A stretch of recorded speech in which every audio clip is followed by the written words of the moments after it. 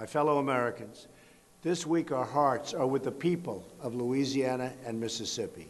Families have lost their homes, businesses, and livelihoods after devastating tornadoes swept through many, many communities. My administration will make sure they have the support that they need and really desperately want. We're going to take care of them. It's remarkable to see Americans across the country come together to help families rebuild their lives. That is the beauty of the American spirit. There's nothing like it.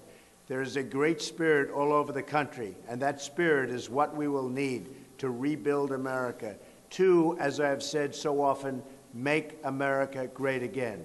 On Tuesday, I was pleased to host at the White House the CEO of Intel, who announced that Intel will invest $7 billion in a new manufacturing facility in Arizona, creating thousands of new American jobs. That's what we want, new American jobs and good jobs.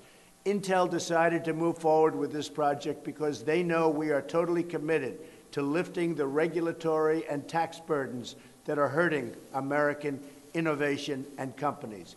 In fact, we are in the process right now of working on a major tax reform that will massively reduce taxes on our workers and businesses. We want to make it much easier to do business in America, and that's what we're going to do. We're going to make it also much harder for companies to leave. They're not just going to say bye-bye and fire everybody. There will be consequences. I want America to be the great jobs magnet of the world. But we can't do that if we don't stop the wasteful rules and excessive taxes that make it impossible for companies to compete.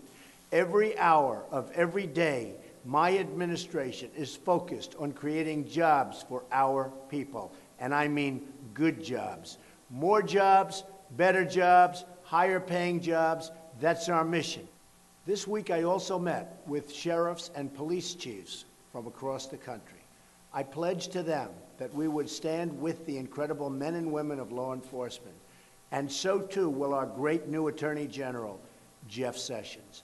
My administration is committed to your security, which is why we will continue to fight to take all necessary and legal action to keep terrorists, radical and dangerous extremists from ever entering our country.